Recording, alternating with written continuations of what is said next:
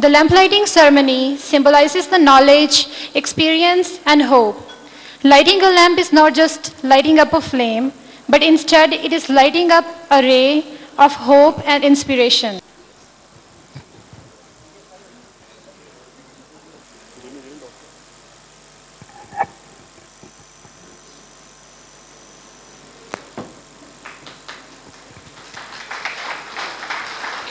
Global Conference 2013 on Redefining Education is being released. Ladies and gentlemen, please put your hands together.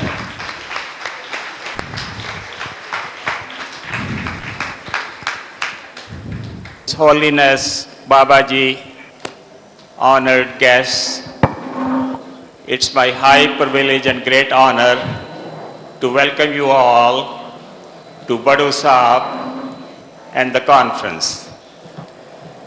Baru Sahib has a unique place in history.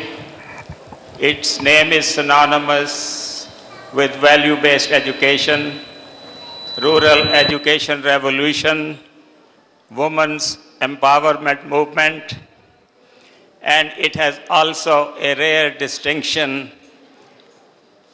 of a place where education is given from pre-kindergarten to PhD and beyond on the same campus.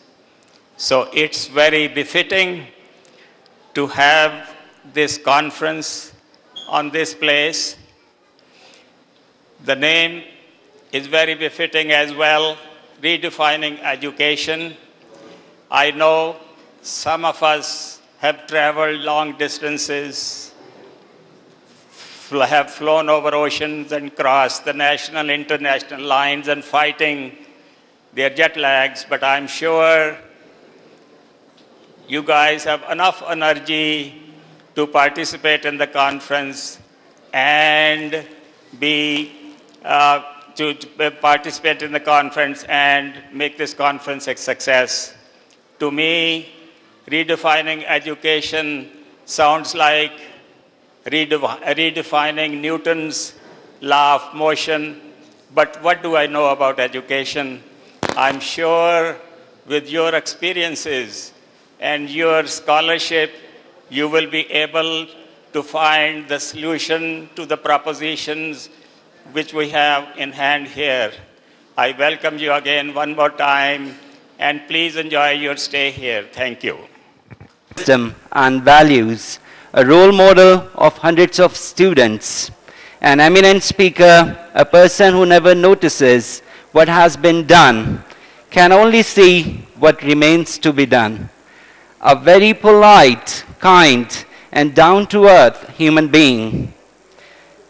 Yes, ladies and gentlemen, I am talking about the Honorable Secretary, Kalgidhar Trust, Dr. Devinder Singh. His Holiness, Honorable Babaji, although he is not physically present here, but his spirit pervades every being here, every brick in this valley of divine peace. Honorable Vice Chancellor, Dr. Atwal, distinguished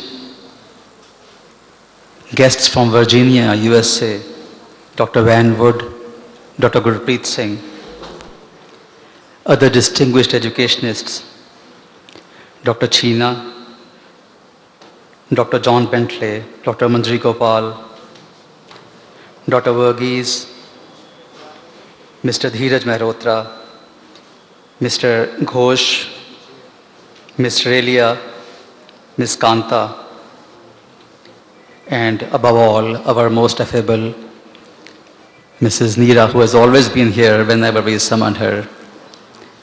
I also would like to address the heart and soul of the Akal Academies, the brave young ladies who are working in very adverse circumstances in the rural areas. Yes, ladies and gentlemen, our principals and headmistresses of all Akal Academies, and dear students, I accord you all a very warm welcome to this Valley of Divine Peace. Most of you have been to this place before, but for the benefit of those who have come here for the first time, may I take a few moments to just briefly inform you about the history of this place. As you must be trudging along the treacherous mountains, you must be wondering, why, for God's sake, has this place been chosen to build this marvelous university and this educational institution? Well, the history dates back to almost 100 years ago, when our founding father, Sant Atar Singh Ji, he ordained that a place existed in the Himalayas where many sages and saints have been worshipping on the divine name for many a eon. And in this blessed place would emerge an advanced center of learning where, in addition to the conventional education, students would be imparted spiritual training as well, so that they evolve into outstanding human beings, both enriched with the latest scientific concepts as well as richer in the heart, so that they can use the knowledge thus gained for the benefit of mankind. True to the wishes of his master, his disciple, Sant Teja Singh Ji, he discovered this Valley of Divine Peace 50 years after the master had ordained, that is in 1956. This vision was put forward by Sant Atar Singh Ji in 1906, and in 1956, Sant Teja Singh Ji discovered this divine place. You can well imagine what it would have been like at that time. It was completely cut off, isolated. The nearest roadhead was Solan or Nahan, both about 70 kilometers away. One had to tread almost 3 days on foot or a mule back to reach this place. And yet, by his divine vision, the master said that this was the place which would evolve into this higher center of learning. And his disciple, our present guide, mentor, saint, Baba Iqbal Singh Ji, started this mission in 1986. He started the Akal Academy with 6 students, and as the year passed, you see what has happened now. Not only the growth has happened here at Baru Sahib, but based on this experiment, the unique individuals which were being created by this noble mission, many more schools have been established in all parts of Punjab, many areas of Haryana, Rajasthan, Uttaranchal, Uttar Pradesh, and Rajasthan.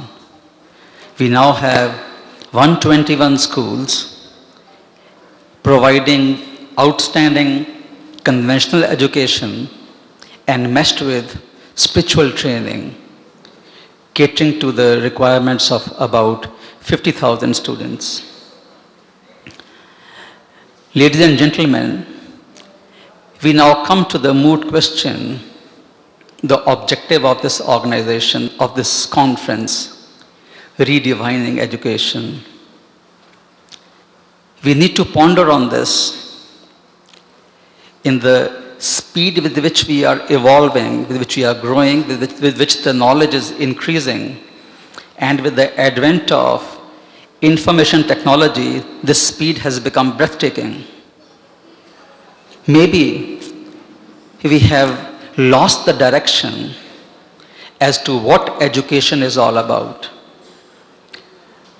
Sant Atar Singh Ji, although he himself had not been to any formal school, yet such was his power, such was his meditation, such was his vision, that he established a college for girls in a remote part of Punjab at Mastuana in 1904.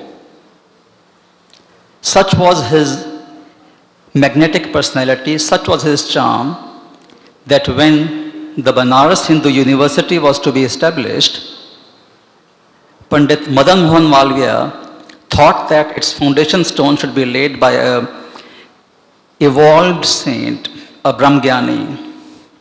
So when he looked around, he found that Sant Atar Singh Ji fitted that description which he had in mind. So he came all the way from Benares to Sunam, the nearest roadhead where Sant Atar Singh Ji lived at Chima, 20 kilometers away. On alighting from the train, he removed his shoes and walked barefoot 20 kilometers, did his pranam to Sant Ji, and then requested him to come to Benares to lay the foundation stone of Banaras Hindu University. When Sant Teja Singh Ji came to the divine service of Sant Atar Singh Ji, his mentor, Sant Atar Singh Ji, told him that you should go abroad, get the latest knowledge about the advances made in education, and tell the Westerners at the same time that there is something to get from the Orient as well, and that is the spiritual knowledge. He gave the message to be told to the people of the West that where the scientific and conventional knowledge ends, spirituality begins. So when Sant Teja Singh Ji, he returned after visiting 3 universities abroad. He had been a student at Cambridge, and then he had been to Columbia University at New York, and finally he got the master's in education from Harvard University in 1904. When he returned to the service of his master, Sant Atar Singh Ji, Sant Ji said that Sant Teja Singh Ji, you have come back. Have you got the education that you went for? And Sant Ji said, yes, my master. Whatever you had directed, with your blessings, I have been able to achieve that. Suddenly, on hearing this, Sant Atar Singh Ji, his face became red. And he said, Bhai Teja Singh Ji, you may have got the most coveted degree in the world in education, but in Guru Nanak's school, you would get the degree after you pass the acid test. That if you are sitting in langar and someone comes from behind and kicks you on your back and tells you that you are a wretched person and you are a fool and you are befooling others as well, and amidst such a situation, such a scenario, not even an iota of hatred comes in your mind towards that person. If you achieve this target, only then in Guru Nanak's school would you be considered as successful. Ladies and gentlemen, as far as we at the Kalgidhar Trust are concerned, those golden words were the one which defined education for us. Yes, we provide the best of scientific education in our schools, but we are very clear in our mind that in case we do not lace this, enrich this, enshrine this scientific education with spiritual training, all this effort would go waste. Therefore, based on those divine directions given to us by Sant Atar Singh Ji, these Akal Academies have blossomed. In all these schools, the day begins with prayers to the Almighty, with prayers for the entire mankind, with prayers and humble submissions to the Divine Lord. O Lord, give us strength so that we are able to feel the pain of the neediest. O Lord, give us strength so that we can think beyond self.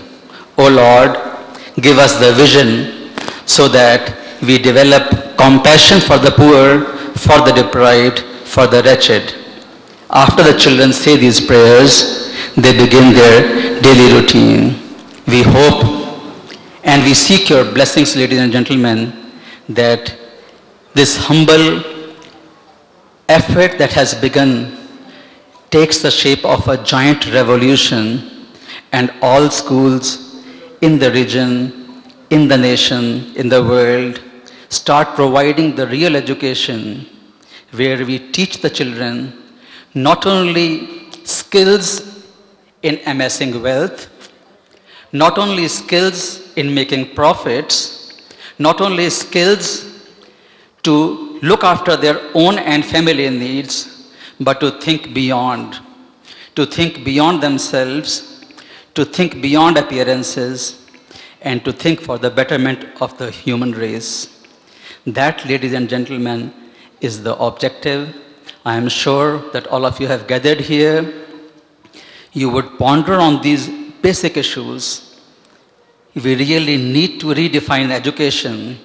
Otherwise, this world would become a very dangerous place where each one is trying to step on the other in pursuit of material gains. I pray to the Almighty to give us all strength so that we can ponder on these issues and bring about changes in education systems so that this coveted and desired breed of children we are able to nurture. Thank you very much, please. I once again accord you all a very warm welcome for being here. Thank you. Before we become an engineer, a scientist, or anything else in the world, it's important that we become a good human being first.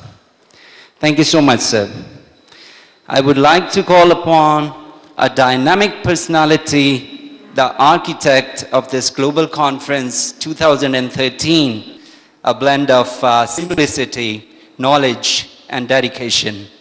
A great educator who never compromises at nothing less than the excellence. A major source of inspiration. Yes, ladies and gentlemen, I'm talking about none other than the Honorable Advisor, Education and Health, Kalgidhar Trust, Honorable Dr. Neelam Kaur. I would like to call ma'am on the stage. Honorable Babaji, the spirit and essence behind everything, whatever you see here, though he's not present here physically today, because he's just been back yesterday night from a foreign trip covering USA and Europe. But his blessings are there with us always, and that is the driving force behind everything what is done in this remote corner. He would join us tomorrow, however, on Akal Academy Chunni, where we are having a small certificate ceremony for the passing graduates, those who have completed their 2 years certificate program in collaboration with the Helga Todd Foundation. The team of Helga Todd Foundation, Mr. Ram Todd, please would you stand up, and he's there with us, who's very passionate about one thing, that is teachers training. So he has taken this venture of training the teachers, and the continent which he has selected is Asia and Africa. And hopefully and fortunately, we were the first one to get associated with him. And along with him, we have his team of teachers and master trainers, and I would also request them also to stand, and that is Jocelyn. Yes, Jocelyn, please. She was the first master trainer we had in this program, And along with that, we have Tom and Natalia from Cambridge University. They come here every summer for They come here every summer for 6 months and volunteer here in Baru Sahib. And that's one thing which I wanted to share with you. Whenever they come to Baru Sahib, they feel that maybe Baru Sahib has a lot of facilities and the infrastructure. So they feel it's better to volunteer in rural Punjab. And you would be surprised to know that whenever they are here, they try to cover all our academies so that they undertake the visits, see what's happening in our academies and how can they help there. And then the backbone of this program of the Cambridge Teachers Training, we have Kate Morse from Faculty of Cambridge Education. She's the architect of this program. Thank you very much, everyone. The only thing which we have learned from these people is whenever they come here for 4 months or 6 months or 6 weeks, only thing they do is they land from Delhi International Airport, spend their time here and go back straight. No sightseeing, nothing else, one purpose, one aim. So this becomes our driving force, that there are people who want to reach out to the people who have no opportunity or less opportunity. Thank you very much for being here today. Coming back to the theme of the conference. As already briefly explained, so we are into rural education, so we thought we must keep this as one segment because as Babaji's vision that he wants no village left behind, no child left behind. So we are trying to touch almost every village, be it Rajasthan, be it Haryana, be it anywhere. So we don't plan in fact.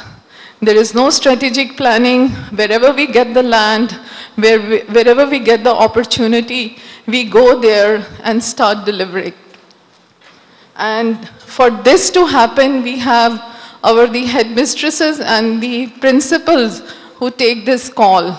And I would also request them to please stand up. And so these are the brave women.